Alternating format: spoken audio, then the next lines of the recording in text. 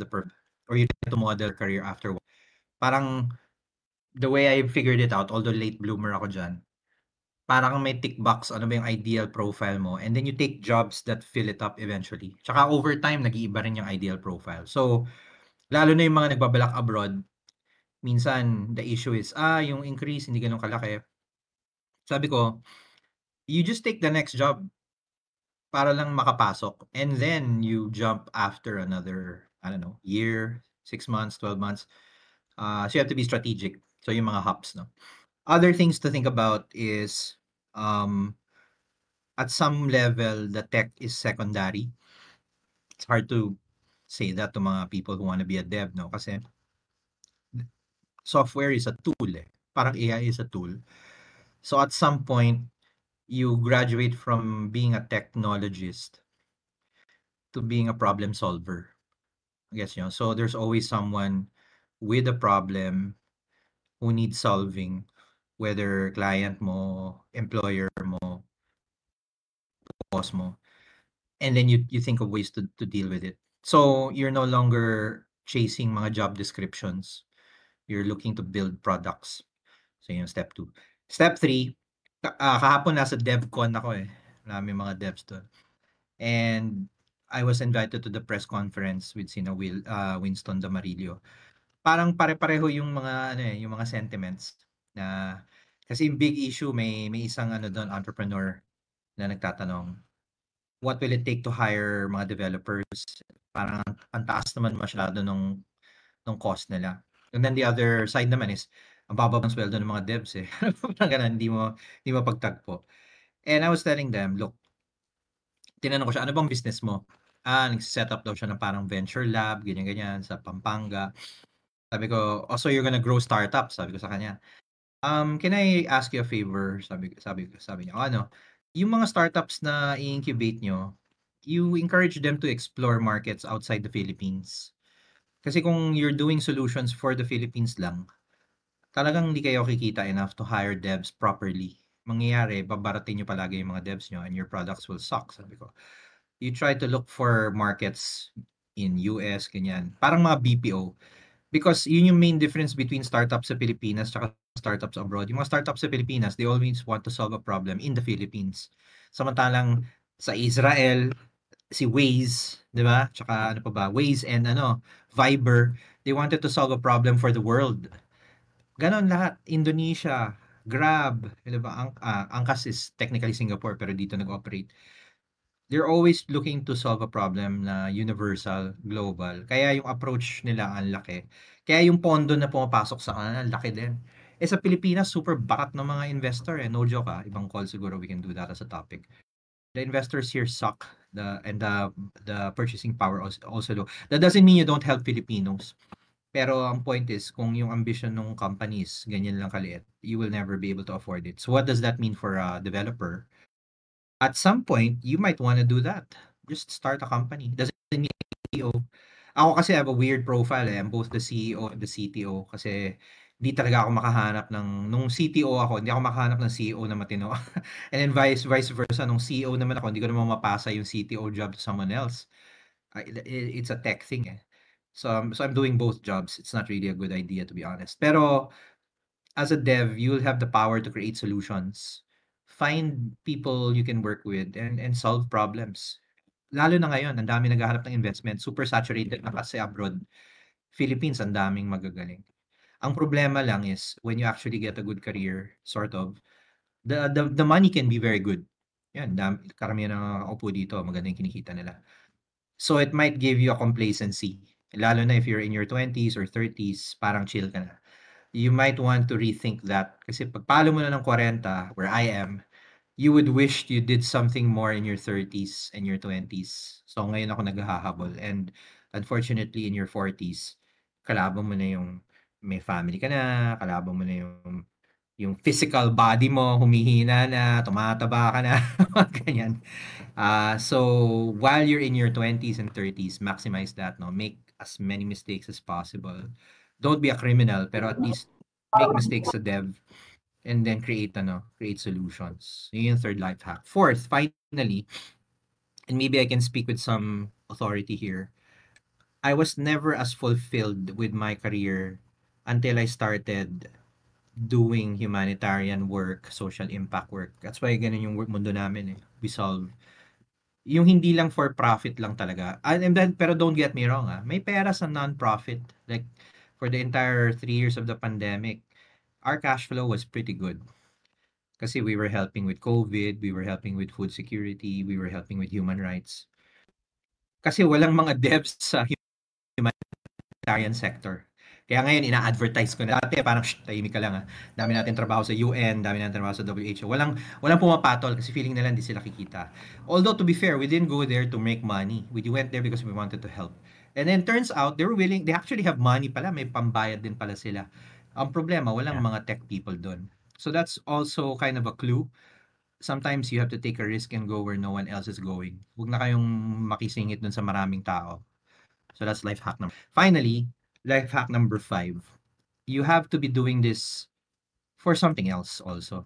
For yourself, your family, lalo na for those of you who want to get married or whatnot.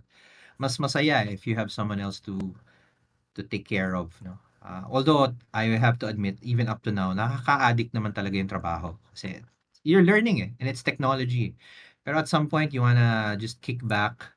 Alam ko si Kuya Dev, saka mo pumunta Cebu or something, just let go of the laptop for a few minutes, no? And enjoy life. Kasi that's something you'll never get back. Yung pera, you can earn it eventually. Pero when you lose time, wala nang bawi yun So make sure you spend time with people who are important. And sometimes that's weird, no? If you're starting out as a dev, karamihan sa inyo mga loners. It's the personality that creates that skill. Although meron naman mga party animal na devs, pero more the exception. Try going out sometime, enjoy nature, something like that. Kasi dyan nagre-recharge yung brain Kasi you're putting your brain through so much stress while you're working. Kahit na nag-enjoy ka, stress pa rin yun. You need time for the brain to recover, just a tip. So yun yung 5 life hack. Thank you. For Tim, anything to add?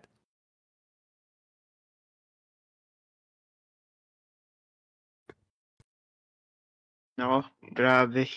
Wala na ata akong marad. Ang masabi ko lang siguro is, I agree. Ano ba? Ano pa yung ma-add ko dyan? Wala na ata Nasabi natin ni Sir Doc Ligot Nag-zone out na rin ako saglit kanina. Parang Kuya Eddie. Nagulat ako. Biglaan no? Over to you. Hot seat. Sige, kuha tayo ng tanong kay Chromatid naman. Hi, ask ko lang po sa inyong career shifters, if how many years did you try until you got your first tech role po? I've read 3 to 4 years. Please share if year 1, ano ginawa nyo? Year 2, year 3? Okay, ganun.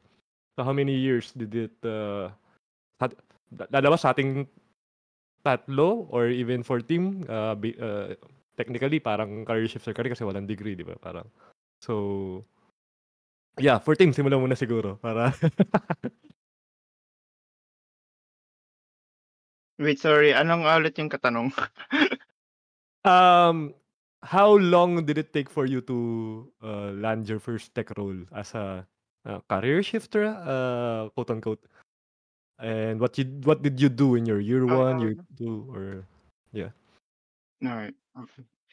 So, ayun nga, yung ano kasi is, I think yung pinaka-reason siguro na parang lumaki yung chance ko sa pag-apply ng tech role. Kasi I think yung parang 5th year ko sa college is, yung 5th year is the last year sa college ko na nag-attend ako. Gumawa kasi ako ng system na parang profile management system sa yearbook organization namin. So, by developing that system is parang maraming achievements na ako nakuha achievement for the organization and for myself siguro. And then, yun, yung year, I think mako-consider ko yun as year 1. Parang naging pro bono ko yun siya na dev Kasi ako lang yung nag-develop nun So, and then yung year 2, yung naka-decide na ako na umalis sa university, yung nag-apply ako sa onlinejobs.ph. Nag-try lang ako doon.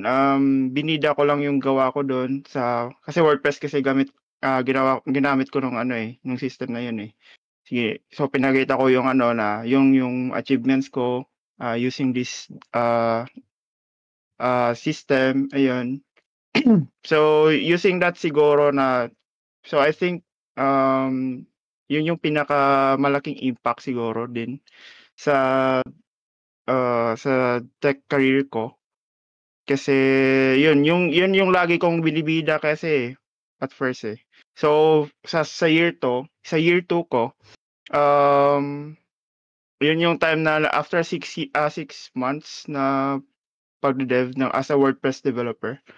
Mga 2 months siguro nagta-try ako mag-learn ng new tech na parang tinry ko mag PHP coordinator ata gamit ko nun.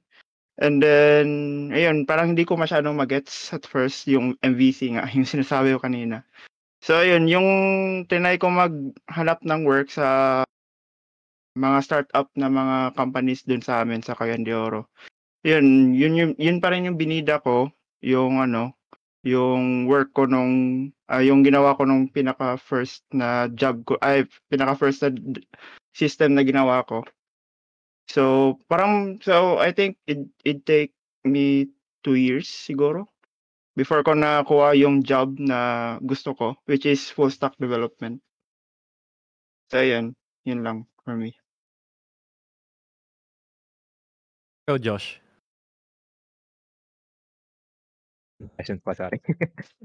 Anong question, sorry? Nawala ko. Yung about what did you do as a career shifter and how long did it take you? Okay. So around pandemic nun, so nagkaroon tayo ng influx ng free courses. So if mapapansin nyo, kay Coursera, ang daming mga naglabas ng online courses nun. So ako naman, nag-grab ng mga online courses na yun. And yun, nag-take ako ng mga online courses. And of course, we also have Project Sparta. Na, online course din siya. So dedicated for data-related roles. So yun, kabilaan yung mga online courses ko nun since medyo na-lay off ako nung mga 2 months yata nun since bagong pandemic pala nun. So, wala akong ginagawa at all. Kaya puro course lang ako nun. June 2020 ako nagkaroon ng role. So, siguro it was around 6 months of puro online courses. Tapos, yeah, so ganun. Pero it's just parang not that tech job, but a data job. But still, something that I still, parang do for the role. So yon. Pero siguro, for me, parang pinaka-measure kong duration of me getting into tech, it's really about roughly 2 years, since I took parang 6 months of online courses or self-study for me to get a data job. Tapos, as from that point, 6 months hanggang 1.5 year, doon ako nag-start ng mga side gig lang. Na somehow similar pa rin naman sa data, and I still do parang tech stuff like programming and all that. Then I got into this role of BI specialist around last year, of April. So yeah, probably roughly 2 years for career shifting.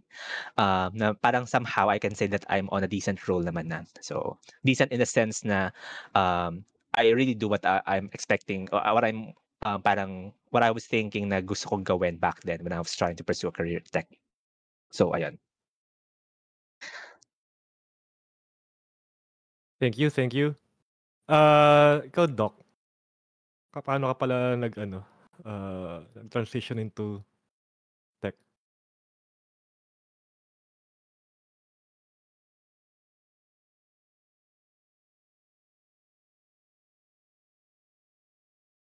Hello? Wala ata The Wala. craziest things, no? Sige, i-reveal ko na yung kwento ng bata ko. So, Ayan. humingi ako ng Atari. Kasi lahat ng kapitbahay namin may Atari. So, lahat Pac-Man, Space Invader. Siguro for it's probably the PlayStation na, ano. But for me, it was the baka may. So, dumating yung ko from the state assignment siya. Dala-dala na Atari. Yung pala, they called it the TI-99 4A. It was on sale. Parang ganun. Yun yung binili na computer. Para rin siyang Atari na may mga cartridge. Pero parang 3 lang yung cartridge na binili niya. 2 pa wasn't games. Sabi ko, ano ba naman to? Pero it came with a program with basic. So, 7 years old. To the Pro 6. May mga libro sa library ng school namin. As in, kinakalkal ko yung mga basic programming. Pero it wasn't even for the computer we had. As in, it was for some other computer and I had to translate it. So anyway, yun. That wasn't a tech job. That was me just having fun. Later on, I was working in a bank. And literally, ang trabaho ko, data encoder. No joke. Kasi I tried, this was my second job. My first job was, I thought I was going to be a stockbroker. Pero pangit yung economy. Kasalanan ni Erap lahat yan eh. Hindi pa pala ni Erap, ni Ramos. So, second job na to. Apply ako sa bangko. Show up ako. Naka-suit pa ako noon. All that. Yung pala yung trabaho, encoder. So, tinanggal ko na yung jacket ko. Roll up the sleeves. Encoding tayo. Tapos, okay. So, I really didn't plan on staying in this job forever. Kaya yung advice ko about don't think of the next job as the job. Parang ano lang yan. Temporary stop until you achieve your goal. So, mayroon kaming office mate. Ang trabaho niya, siya yung taga-tally ng productivity ng mga tao. Parang we were required to encode credit card department. Parang 100 applications per day. Nakakala ko ang dali-dali, hirap pala nun. Kasi dapat kabisado mo yung mga zip code, mga area code. Literally encoding shit. So, ang trabaho niya, binibilang niya yung mga na-encode. And then, meron kaming leaderboard. Literally, whiteboard. Doc, 99, ganyan. Tapos may incentive ka if you're the top encoder. It's totally not a dev job. That guy resigned. Resigned siya. Tapos sabi nung assistant manager, sino gustong maging tagatali ng ng productivity. Walang umiimik kasi wala naman dagdag sa sweldo yun eh. Kasi yung nagtatali, encoder din siya pero may plus trabaho. So, nag-raise ng hand ako, parang tanga. No? So, I raised my hand. Okay, Doc, it's your job. Okay, tapos, so ako na ngayon yung nag-note. So, I would stay an extra hour after work to count everyone's job, no? And then, naisip ko bigla, ini-encode namin to in some system. Malamang may data yung system na yan, di ba? And wouldn't that be a smarter way of getting the encoding? Hindi alam ng manager. So, sabi niya, hindi ko alam yan. Punta ka sa IT. Ayan na. Punta ako IT. Sabi niya, sir, meron yan. Gusto niyo bang bigyan namin kayo ng access doon sa sa mainframe? Kayo na pa yung mag-download. Sabi ko, ano yun? Ano sir, ito yung access code. Binigyan akong password. Tapos, i-query lang ninyo. Sabi ko, sige, turo mo. So, I learned SQL because of that, no?